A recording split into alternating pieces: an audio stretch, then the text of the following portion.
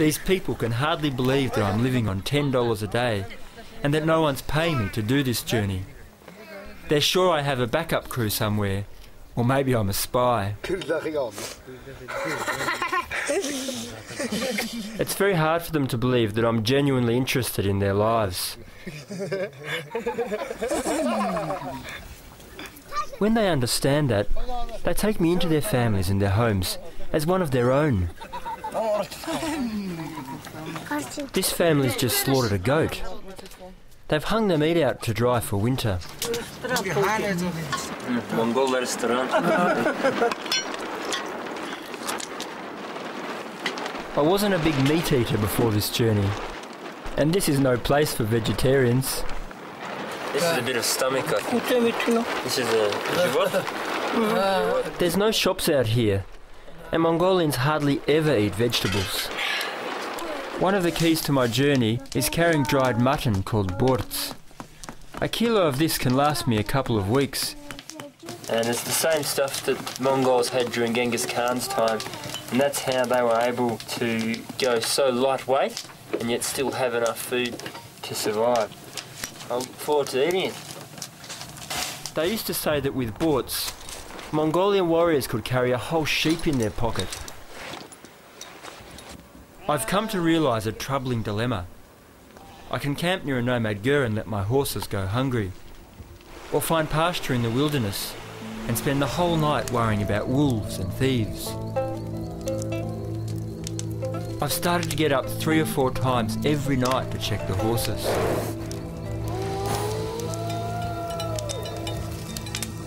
It's about 4 o'clock in the morning, and suddenly there's this incredible howling, and it's just the most fearsome sound. Puts a real blood-curdling feeling in your stomach. It sounds like there are hundreds of wolves, and it must be some kind of innate thing with humans. It's just absolutely petrifying. The horses, they are prime prey for hungry wolf packs. The fire's been keeping them away so far. Mongolians believed their ancestor was the blue wolf, and to see a wolf is to be as wise as a wolf. To kill and eat a wolf is to inherit some of its wisdom. Mongolians also believe that wolves can fly, and only by offering their bodies to the wolves after they die can their spirit be taken to Tengri, the god of the sky. So with these Mongolian sky burials, you can find skeletons scattered about in the wilderness. They believe it's important to turn meat eaters into eaten meat. People have been living and dying and riding horses through this land for thousands of years. And really, nothing's changed.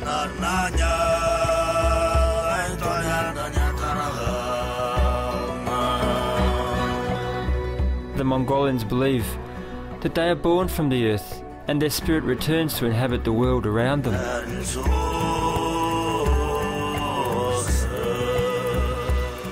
I'm just passing through these lands in the same way we pass through life.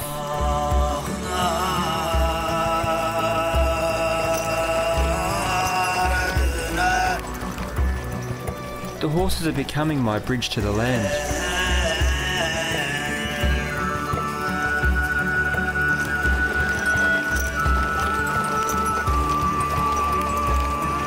I'm starting to understand the miracle of life on the steppe. Horses are able to turn what little grass is out here into protein, which in turn supports human life. Wherever they could find grass, the Mongols could travel. With 3 horses for every mounted soldier, the Mongols created the largest land empire in history. They invented the Pony Express. Messengers could gallop from Mongolia to Hungary in 2 weeks. But I've just got 2 horses, a bowl of semolina for breakfast, and I'll be lucky to make 30 kilometres before sunset.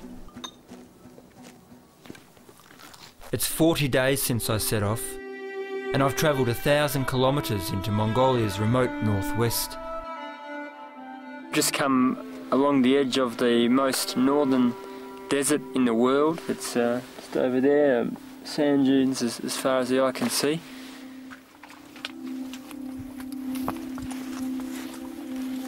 I'm now further away from a city than I've ever been in my life. But even out here, on the edge of survival, I find nomads.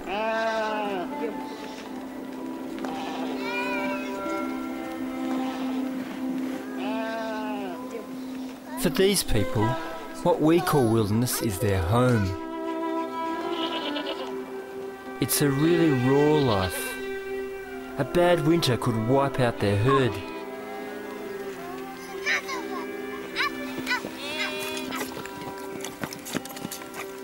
Haven't washed for 15 days now, and I'm starting to feel it. Even these people who probably only wash properly maybe once every 2 weeks, every month, they've suggested that I should wash. I washed every now and then, but took note from Genghis when he said that clean water is only for the drinking of man and beast, and to wash off the dirt is to wash off the luck. Autumn's closing in, and I've made it to the beginning of the Altai Mountains. This has certainly turned my idea of horseshoeing on its head. And this horse, good old Rusty, he's about 16 years old and he's never ever had shoes on him in his life, so he's a bit scared. Until now, my horses have been unshod, but the way ahead is a maze of high, rocky passes. I'm helped by a local herder, Dashnyam.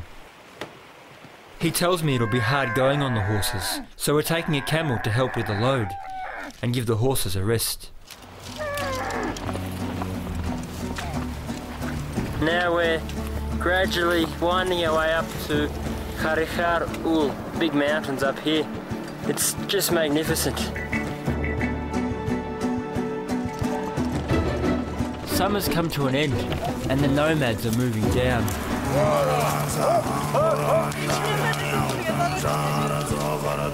The most important things for nomads is pasture and water. And that's the main reason why nomads have to move. There's not enough pasture all year round to stay in one spot. Each camel can take up to 300 kilograms, kids included. They're moving because the season's turned, and it's already freezing up there. The Altai Mountains are a crucible of ancient nomad civilization. I've always dreamed of coming here. Oh my God! And this is, I've got to say, 10 million times better than being stuck in an office. Oh, I just never expected this view.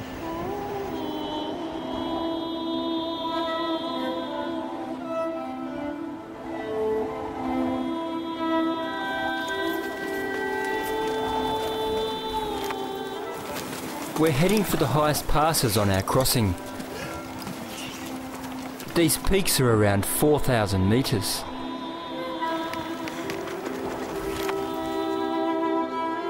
But even out here, we haven't gone unnoticed. And some hunters have found their way into my tent. So just coming out of the cold, they've got a whole stack of fresh marmot that they've just shot. And it's nice for Dashnyam for a bit of company. And of course they're a bit surprised to discover there's an Australian here.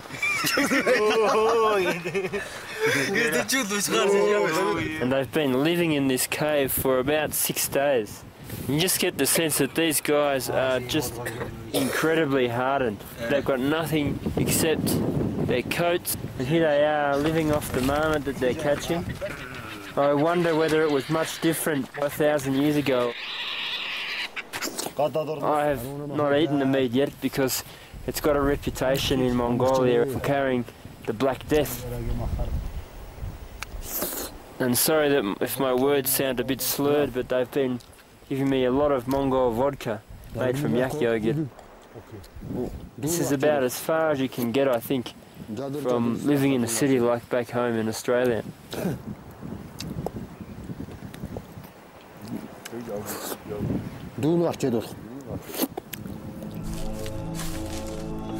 Mongolians are warm and generous people, but on the outside they really reflect the landscape. The landscape isn't affectionate, it's not kind.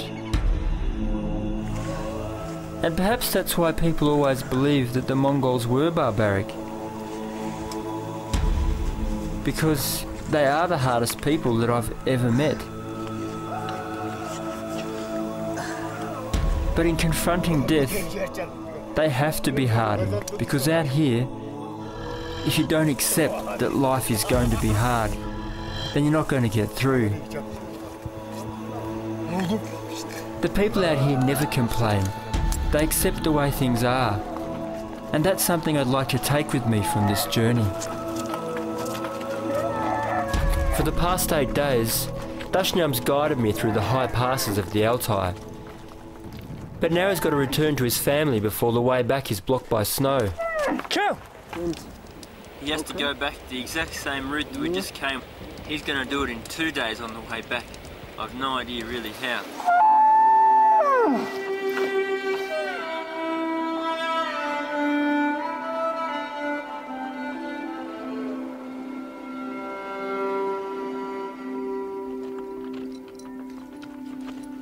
I'm now more alone than ever. Winter's bearing down, and there's still 8,000 kilometres to go. Beyond those mountains lies the greatest challenge, Kazakhstan, the largest nomad nation on Earth, where the temperature ranges from 50 above to 50 below. In a country devastated by Soviet rule, I'm about to ride into a wasteland called the Starving Steppe, and the coldest winter in 40 years. I'm going to have to draw on everything I've learnt to survive.